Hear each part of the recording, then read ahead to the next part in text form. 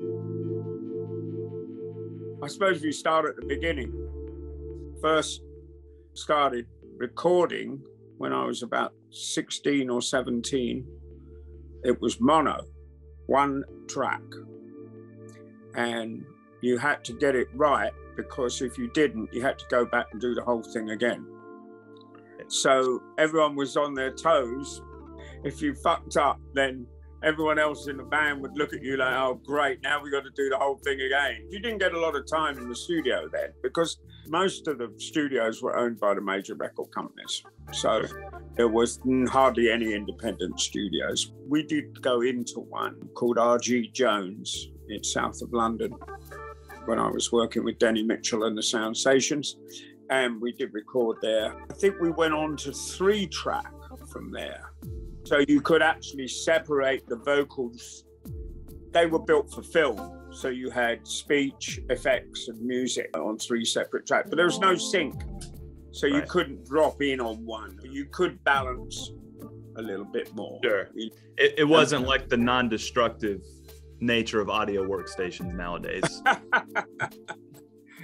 We'll come on to that. There weren't many studios, and so if you wanted to make a record, you had to either go to a record label and get in their studio, or you had to pay an independent studio, of which, as I've said, there were very few and far between. So recording in those days was very limited, incredibly limited. Then I joined a band called the Bow Street Runners. The drummer was Mick Fleetwood. We had a recording contract, and so we went into a studio, and then I think it had got to 4-track. So we then had 4 tracks, but still no sync. So you still couldn't drop in.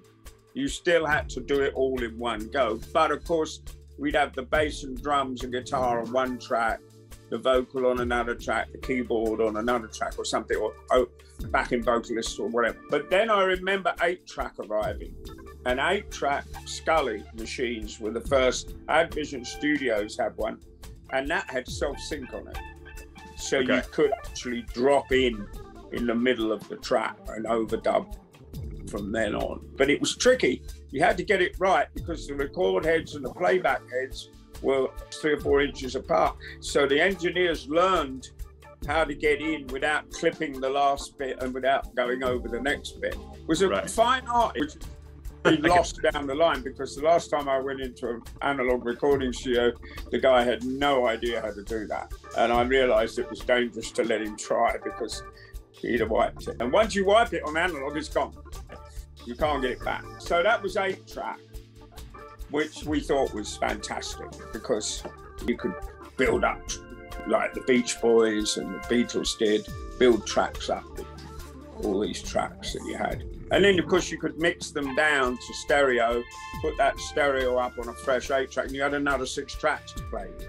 Generational loss there, one generation down. Yeah, that's kind of like the concept of down mixing. Like once you have 6 stems. Well, for instance, Sgt. Pepper was done on a 4-track. Well, it was done on a multiple 4-track machines, and they mixed that. But of course, we were also working in mono. So you could mix down to 1 track. If you ever saw that documentary with George Martin going through the tapes of Sgt. Pepper, you get the lead vocal and the rhythm guitar on 1 track. You would never do now.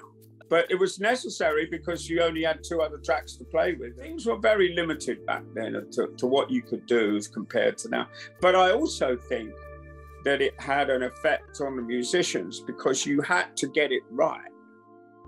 You had to be on your toes. When that red light came on, you had to play, and you had to get it right.